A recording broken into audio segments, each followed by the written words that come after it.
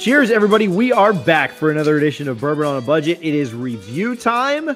And as we told you guys on Tuesday, we are reviewing none other than Eagle Rare. That didn't sound anything like anything.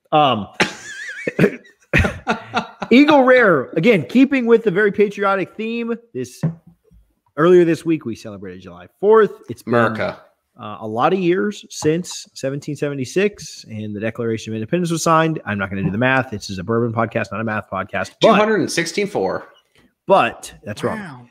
Appreciate you guys tuning in. Brendan, tell us about Eagle Rare. If you guys only knew how long it took to get to this episode, TJ took forever. So Eagle Rare is a straight bourbon from Buffalo Trace Distillery. It's proofed at 90, so 45%, aged 10 years. It has the classic Buffalo Trace mash bill of 1, so it's low rye mash bill, believed to be like 10% or less. MSRP, fellas, help me out here. It's like between 30 and 35 MSRP, but how often are we finding it for 30 to 35? Walmart. No. Probably the only place you would find it for that. Maybe Publix. Costco. I got once, and I got 2 or 3 of them for $27. Which, yeah. I got this at. I got mine. Well, the one that I'm drinking is actually a store pick, but I got one not too long ago at Party Liquors here in town for like $32. So it's not impossible. I feel like it's not easy, but by about the time you need it again, you can find it. You kind of have to search for it. That's what I was going to say. It's one it's not jacked up a ton for price. Like when you see it, it's just hard to find, if that makes sense. Yeah. I mean, mine's a double store pick, so it's a little more rare than TJ's, but how's it a double store pick? It's $50. It's double store. Two store picks blended. That's what you're welcome. One thing I will say about Eagle Rare before we get going is it's like, it's 2 things I guess I'm going to say. It's Buffalo Trace's big brother, right? Buffalo Trace is about 7 to 8 years old. This is 10 years guaranteed. It used to be a single barrel before I was into bourbon, maybe even before Ben was into bourbon. Now, standard, it's not single barrel, but that doesn't mean you can't get it as a single barrel. Like the guys could get the store pick.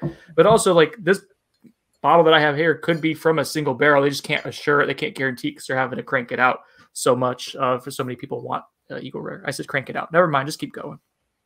I made it weird. This is not the first time we're reviewing Eagle Rare either.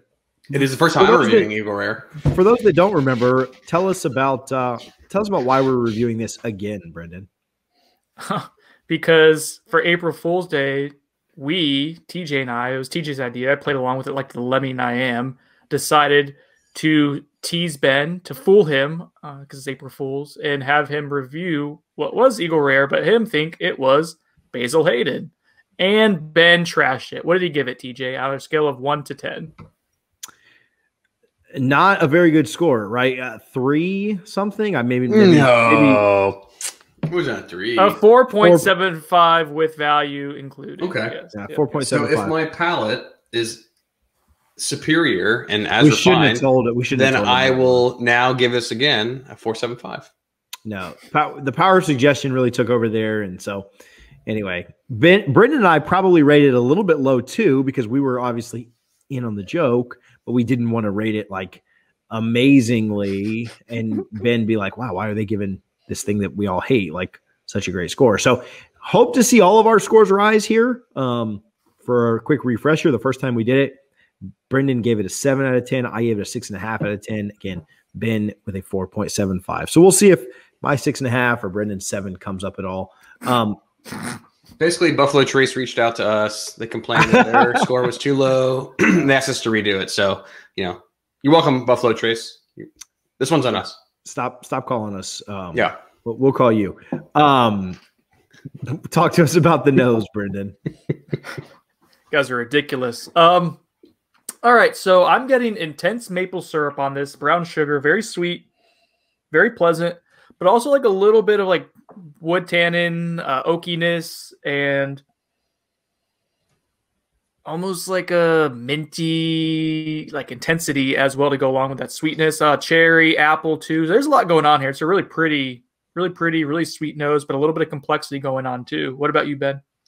Yeah, I don't get. What was the last thing you said? Minty? I don't get. I am getting much this like it's harsh. I don't know. It's spiky, I guess. I don't get much mint. I get more like maybe like a dark fruit, like a I don't know, like a raisin caramel, like yeah. I mean, definitely like a little bit of oakiness, not too much vanilla, but like a raisiny, caramely, taffy. No, not taffy. Toffee. Toffee Coffee. I could see that. I could see toffee. It's got this great blend of like it smells dark and brown. Does that make sense? Does that make sense? It's like so it smells dark brown. Dark brown. That's how I'm smelling. Yeah, maybe dark brown sugar.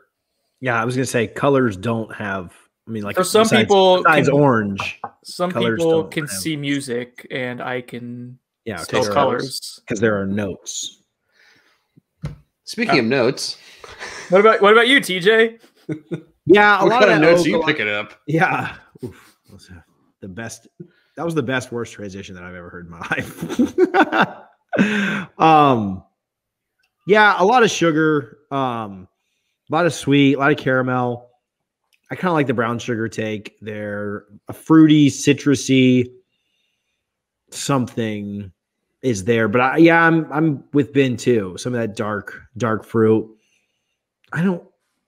We always just say cherry, and so like that's just what I'm going to go with. But yeah, I think it's missing a lot of brightness. Like I don't get any citrus notes, apple notes.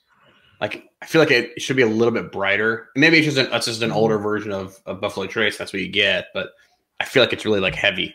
I do get red apple. I'm getting a little bit of the apple too. Yeah, I am with you. I don't get the citrusy on the nose. The palate, if we want to transition, do we want to transition? Sorry. Yeah, let's do it. All right. I am getting orange peel very much so on the actual palate. In addition to like this herbally kind of like almost like a black tea, but that's going along with the oak, the vanilla, the caramel. Like those are the more dominant ones. But I am getting citrusy note there on the taste, and again that little bit of I don't know. Do I sound crazy for saying like an herbal like tea kind of? And again that mintiness. I don't know why, but that's what I'm picking up. I can definitely see where like a little bitterness of like a black tea, like an unsweet tea, you know, I'm definitely on board with that because I don't get too much very warm, like citrus bright, like honey notes on it. Like it's more of like on the darker spectrum. So at least consistent with the nose for me.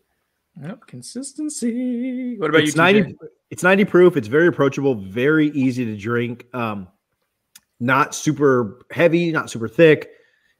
What would you call that? A low viscosity, Brendan? You right. Ooh, there you go. Yeah. Mouth feel. Feel of viscosity. Sounds good.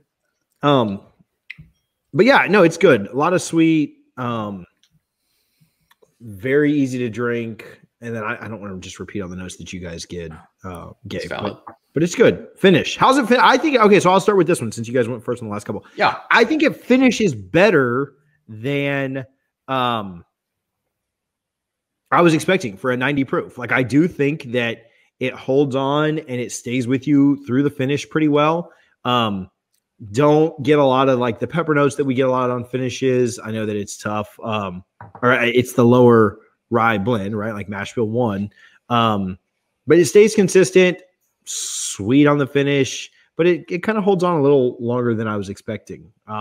Brendan, what are you picking up on the finish? Yeah, I don't know if it like. So I'm getting like the first word I could think of with it is crisp. Like there's a crisp, refreshing element to the finish, which is kind of weird for a bourbon, right? But I am definitely getting this almost like a crisp apple, a caramel too. So maybe like a caramel apple a little bit on the finish. Like there's a lot of flavor on the finish. Normally just like a little bit of a burn or spice note, like you said, TJ. To me, there's actually flavor still unfolding through the finish and kind of sticking there after you finish it. And to me, that's impressive because that's not something that I normally am able to get in a bourbon, and it unfolds very nicely. What about you, Ben? Yeah, I don't disagree.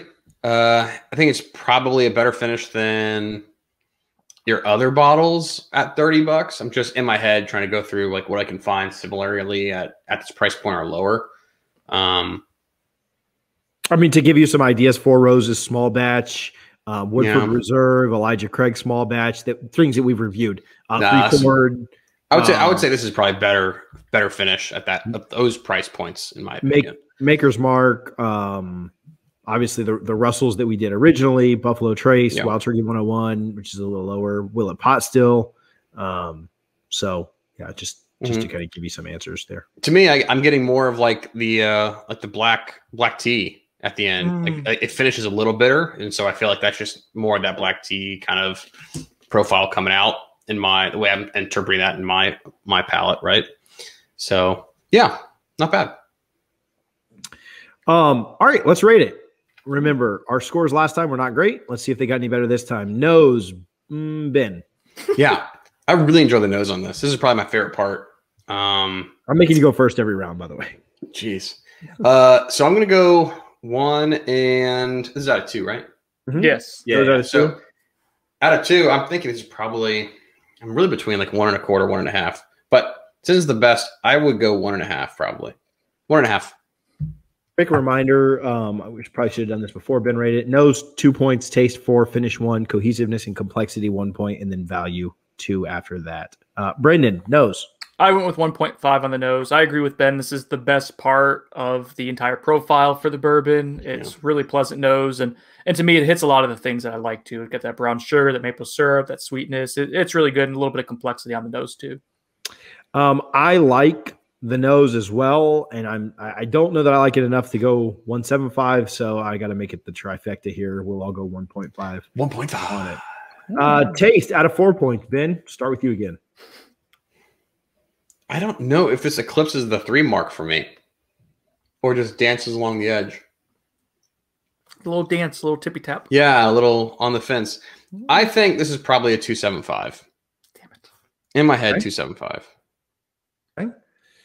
Brendan, you same. Yeah, 2.75. I hate like when I go right down the line with Come on, TJ, what you got?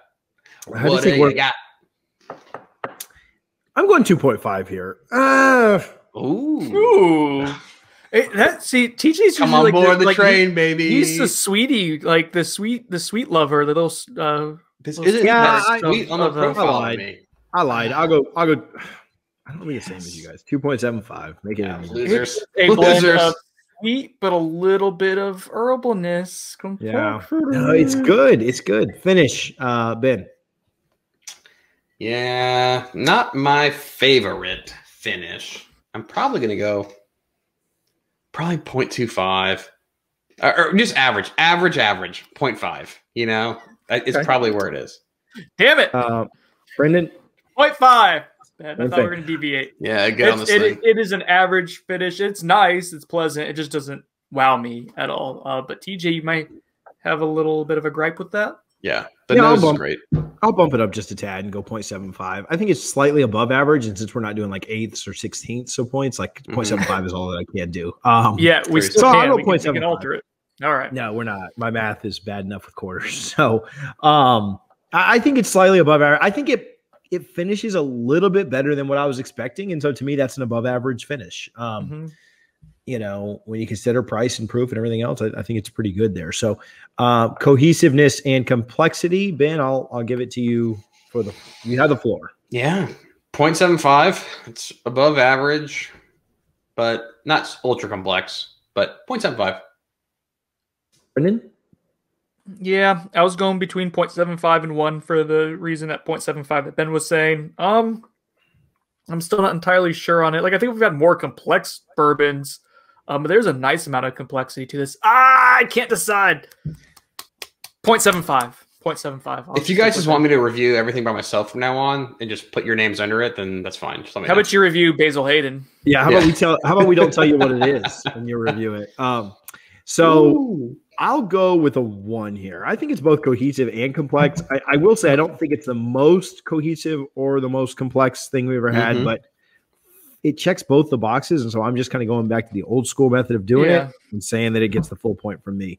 Our scores before value, Ben is at a 5.5, Brendan is at a 5.5, and I'm at a 6. So you guys thought I was being hard on it, but I wasn't. So 5.5, Ben and Brendan out of 8. We're calling this above average. It is tough to find. So value may take a little bit of a hit just for availability, but for price, Can't beat the price to get something nearly, we're all essentially right at 6 or right under 6 out of 8. Very above average to good. Availability's tough. Proof's kind of low with 90, kind of the lowest that we all typically like, right? Yeah. Don't like going a lot lower than 90. But 2 points for value. Ben, start us off. So I got a long, windy road for this one. We're going to end eventually at a 1, but to get there, I think this is a solid bourbon for $35. The problem, though, is you're not going to get it for $35. It's going to be something that's you have to pay up for, and for like $45 or $50, and it's rare. A lot of places are going to mark this up, right? Eagle Rare. Oh my gosh! Oh my gosh! USA. That being said, you go back to the point that TJ made a couple episodes back on this being like a great gift for $35 or $40. If you can get it, great. That's solid. So like to me, you're adding value if you can gift it to somebody and it's like, oh, that's worth more than if I give you a $35 gift card, right? The problem is the next jump up though is Blanton's, which you're either paying $60 or $100 for. You're usually not going to pay $60 and you're going to go pay $100. So for half the price, it's still somewhat special. So I like that. So docking it for availability, but giving it an increase on giftability, right? I'm going to go 1. I would like to point out that you gave this a 1.25 last time, and you had it rated lower, which is more money. So, like, I don't know how you. Well, he was thinking Basil Hayden was no. available. We told him value. We told him before the value. Yeah. We told him when we got to the value because we didn't want him to rate it. Okay, well, 1.25 then. There you go. Rig it. It's rigged. This is rigged. This is a totally scientific experiment. I don't know how you could give it. I don't know how you could like it more and give it a lower. I don't keep all my records. I'm not, Mr. Excel spreadsheet. I do. Okay, well then thanks for correcting me. 1.25. There you go. Oh, Brendan, value. So what we got here is a well above average bourbon, 10 years, right? Oh yeah, that's a good point. At a good price if you can find it. I think I would spend, if I didn't have any, I usually have like 2 deep in my collection. So I thought if I was out of it, right, I would probably pay like $45 to $50 for this bourbon. 45 is probably the cutoff to where I'd feel like, okay, that's probably worth it. So if I could find it for 30 to 35 and it's not in my collection at any point, or if I have one left and I can find it there, like what I'm saying is that this is a good bourbon at a good price, even though it's hard to find, that limits it somewhat for value, but I'm going 1.5 for the value. It is still one of the best bourbons for the bang for the buck that you can find out there if you can find it. Yeah, I think I'm the same. I think I'm the same as Brendan with a 1.5. What I'll tell you is I think that it is tough to get, and it's tough to get a hold of.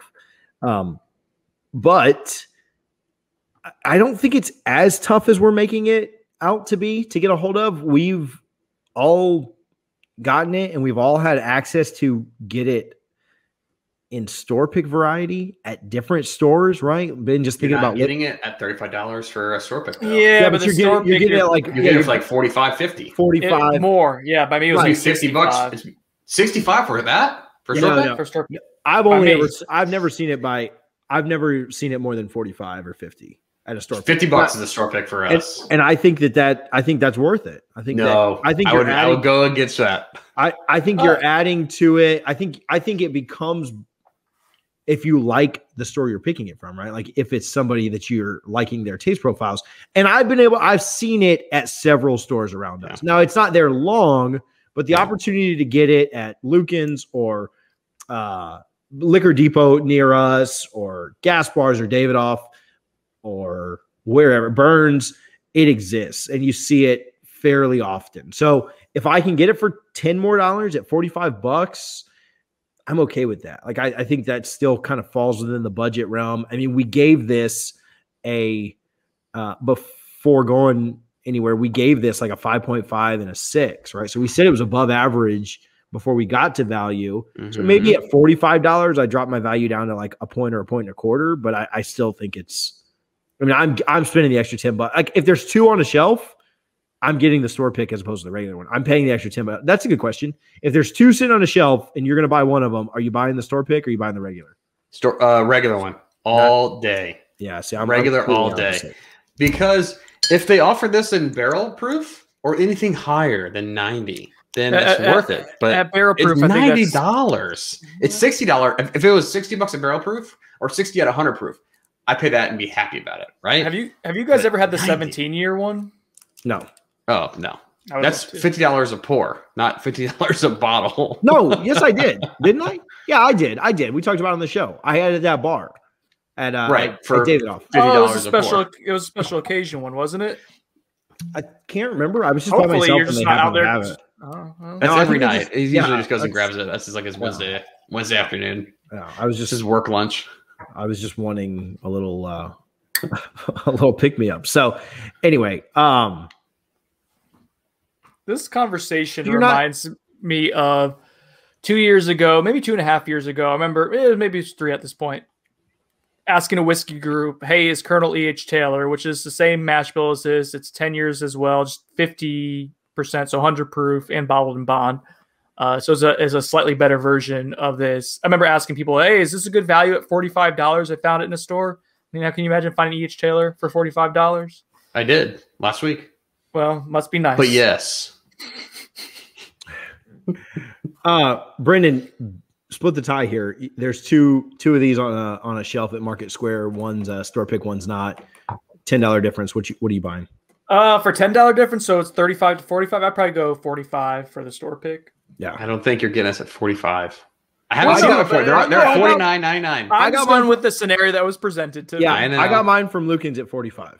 I would the Liquor Depot 45. Yeah, Liquor Depot was $49.9. I got mine at Lucan's for 45. I think by me was possible. $60 to $65 for the store pick, if I recall correctly. That's too much. That's way too much.